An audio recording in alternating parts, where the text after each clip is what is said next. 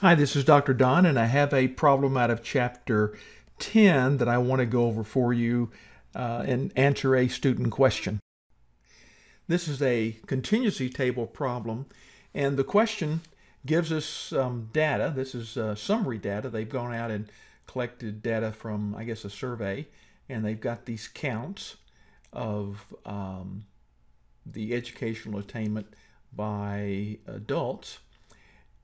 They want to know the relative frequencies by rows, the conditional relative frequencies by rows. And we can get that very quickly using StatCrunch. I have another problem, a video on this problem, but I neglected to actually give you this particular answer. I glossed over it. So let's go to our little symbol there, open in StatCrunch. We have our data. This is summary data. It's not raw data. We've got a column labeled status, and that gives us the names of our 3 rows and our 3x4 contingency table.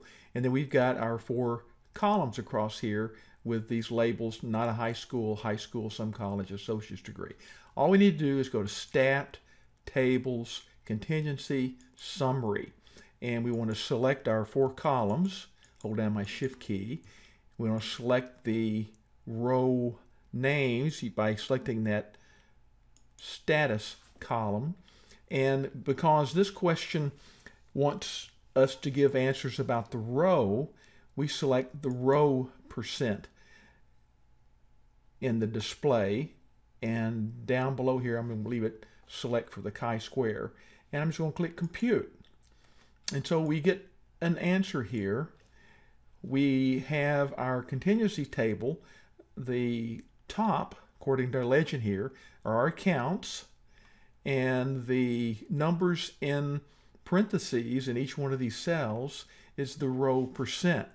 Now that is the same thing as the row conditional relative frequency, except we need to convert these percents into decimals because my stat lab wants them as decimals. So we would take this first intersection here, employed, not a high school graduate. The conditional relative frequency in that row is 8.36%. We just multiply that times 100, would be 0.084, rounding to 3 decimal places.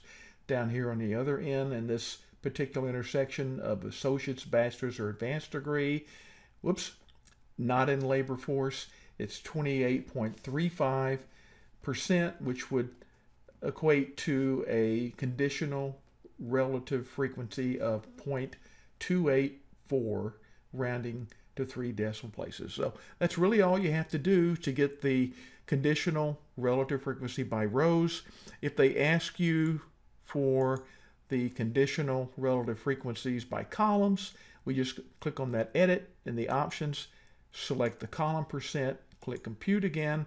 We would get another set of numbers here. This time it gives us the column percent, which you would convert into the column conditional relative frequencies. So again, that's how you get either the row or column conditional relative frequencies. Hope this helps.